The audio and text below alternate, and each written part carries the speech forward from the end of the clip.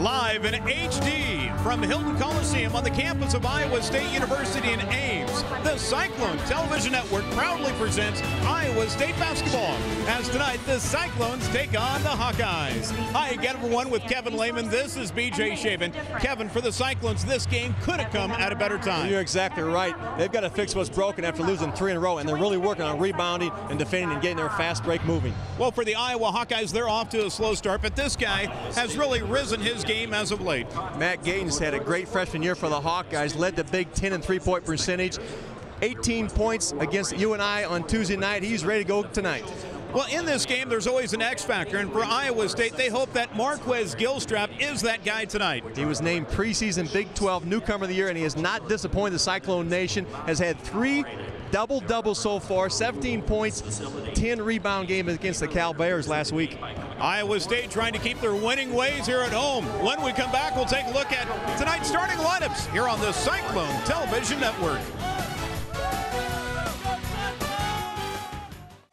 Tonight's keys to victory are brought to you by your local Dodge dealers. Get to your local Dodge dealers today to check out Dodge's full line of vehicles. Kevin, what does Iowa need to do? They got to really handle the rock, BJ. They've had 15 or more turnovers in 7 of their 9 games. They did not shoot the ball well enough to overcome that amount of turnovers. They've also got to play with some Hawkeye pride. They have to get on the deck. They've got to get the loose balls, take the charges, and make all the hustle plays today.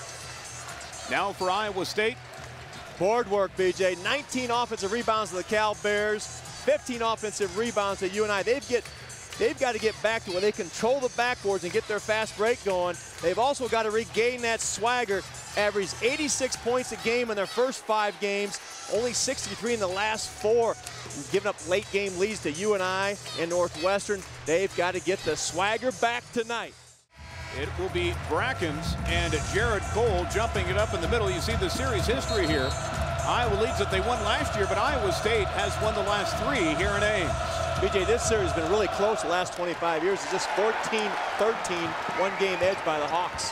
Your officials tonight are Steve Wilmer, John Higgins, and Paul Jansen. A great crew for this one here tonight. Iowa's going to start with the man-to-man defense here, which has given Iowa State some fits this season. Last year, Iowa's man-to-man defense held Brackens to a season-low 6 points, just 2 field goals. Cyrus Tate did a great job on there, hoping Jared Cole can do the same this season. Cole loses it in traffic. Hamilton will pick it up. Garrett will run it. Iowa, good transition defense. The lob! Well, we thought it was good, but it turned bad right away as Brackens pumps it through. One of the keys, the Hawkeyes have to handle the rock. First possession leads to a turnover and a dunk at the other end. It's got the Cyclone Nation alive and hopping.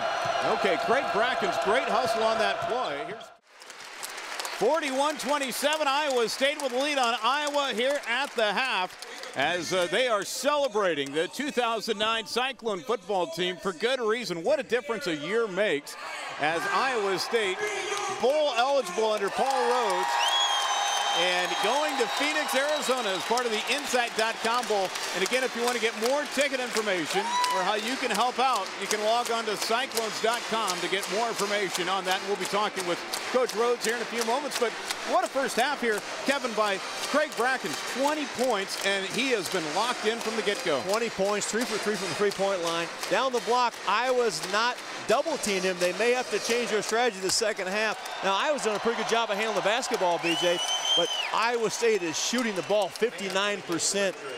Iowa has to tighten up their defense. You know, the Cyclones were able to break away in the first half when Lucas Steiger hit 2 back-to-back threes, and that's been so key here tonight, too, as well. And also a great inning, Deontay Garrett, that last play. He got the man on him. He wanted to spread the court, got himself right to the rim. We've seen him do that a number of times at the end of halftime.